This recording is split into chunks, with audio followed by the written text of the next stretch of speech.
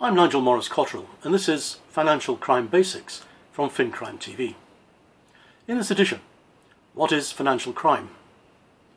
There is no universal definition of the term financial crime, but there is a general understanding of what is included.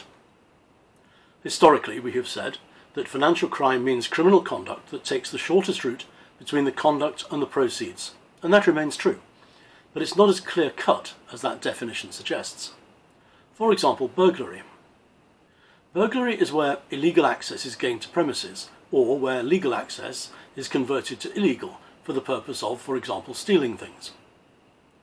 Burglary is not regarded as a financial crime, even though the primary objective is the theft of any cash there may be in the premises, and that's because cash is a thing.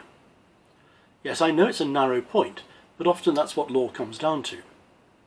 Yet kidnapping for ransom is considered a financial crime, because there is, in most cases, no primary or even secondary purpose other than to obtain money.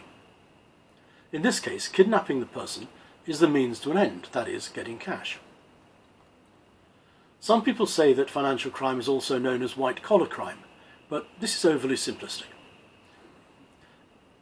It politicizes a distinction that has little or no merit except to suggest to workers that there is a focus on the offences of the elite. How Marxist is that? But while the term itself is questionable, there is merit in what it represents. If we accept that many offences are crimes of opportunity, then there are certain crimes where that opportunity presents itself to some people more than to others. And certain types of fraud, embezzlement, invoicing fraud, securities fraud, for example, present themselves to office workers, that is, white-collar workers, more than those in the foundry or on the factory floor, who are generally called blue-collar workers.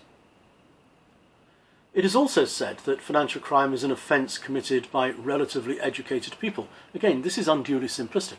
While it is true that some offences require a degree of sophistication, in terms of numbers of offences, it is by no means clear that these are the majority of financial crimes.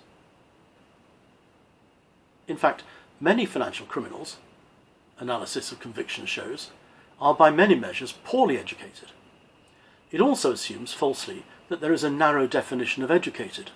Many people are educated outside the format of school degree work. It is an entirely false premise to say that those who have taken a different path, for example vocational training, formal or informal, are not educated. It is said that the most common forms of financial crime are money laundering, market abuse, currency shares, commodity markets and so on, bribery and corruption, terrorist financing and fraud. But there are more. Here are a few examples. Trafficking people, animals, animal parts, drugs or other illicit substances, plants and the like. Producing live streams or images of illegal content such as child or animal abuse. Sanctions busting. Tax evasion, which is at its heart a form of fraud. Murder for hire, handling stolen goods, intellectual property, and computer crime, including unauthorised access. Stick with FinCrimeTV to learn about these and more in our Basics series. Who commits financial crime? There are literally no limits. Absolutely anyone might be a financial criminal. In and about 2000 there were some guidelines. The class most likely to commit financial crime was male, aged 24 to 40, and at least educated to age 18. But today that class has been shredded. The barriers to entry for financial crime are, in many cases, not only much lower, but the ways around them are suited to younger people. Certain types of crime, certain types of financial crime, are committed by those with street smarts rather than book smarts, and age is no longer a determining factor, and formal education is not essential for the skills these criminals require. Cultural attitudes have changed in many places. What was once regarded as bad behaviour is now seen as an acceptable form of endeavour.